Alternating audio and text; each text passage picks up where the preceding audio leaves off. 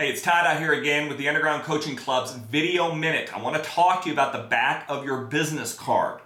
At seminars all the time, I get people coming up to me and giving me their business card, and then I flip them over and there's nothing on the back. The back of your business card should have your marketing message on it.